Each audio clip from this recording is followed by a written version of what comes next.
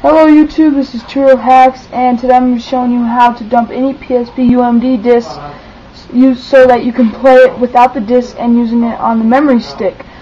If you have any video requests or tutorials, just email us or send us a message.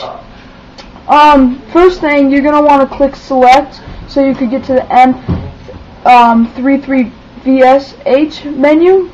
And if you're using an older version of M33, then you're going to want to click home. So you're going to click select, and then you're going to want to you'll see CPU clock XMB, CPU clock game, USB device, and UMD ISO mode.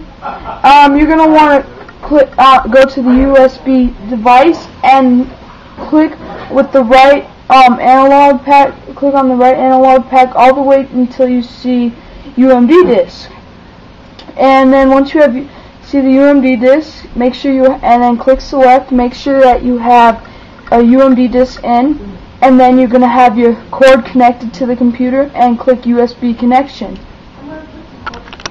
So you'll see that your PSP has popped up, and right now I have the game Midnight Club 3 Dub Edition. And then you're going to want to do open folder to view files. And when you click that, you'll see an ISO file. It'll be called UMD whatever number. And then what you want to do is copy that file right onto your desktop. And it may take some time depending on how long it is. And so we're going to let it copy.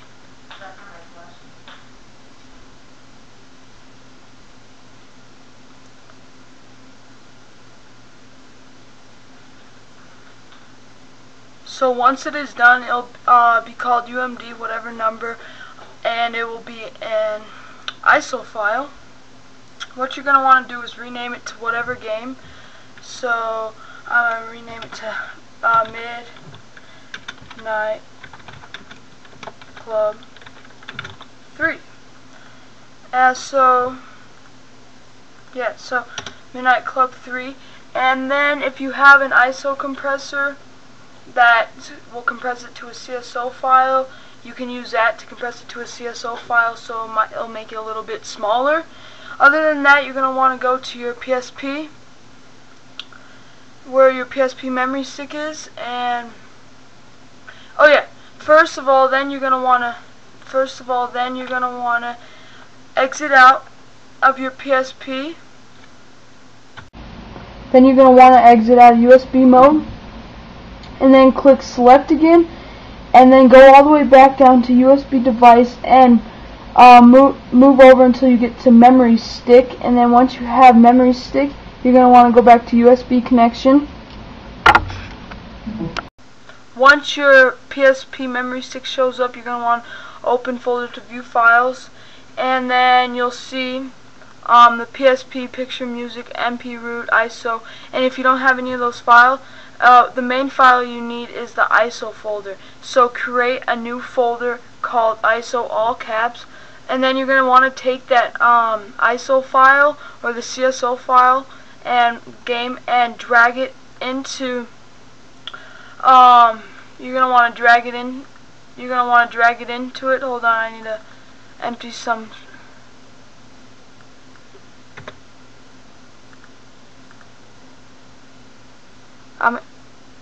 And so then let's try it again.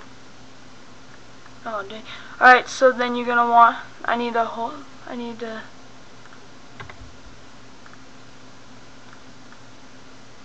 Alright, so then drag the file into the ISO folder and give it a little bit of time to copy in the file.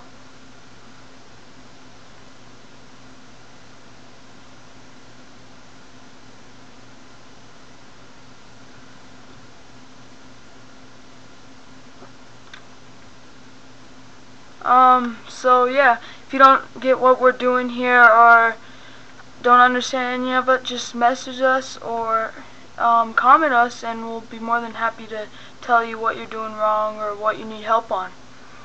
And then once it's done, so now once you exit out. You're going to want to go all the way over to the game, and take out your UMD disk, and then go down, and the game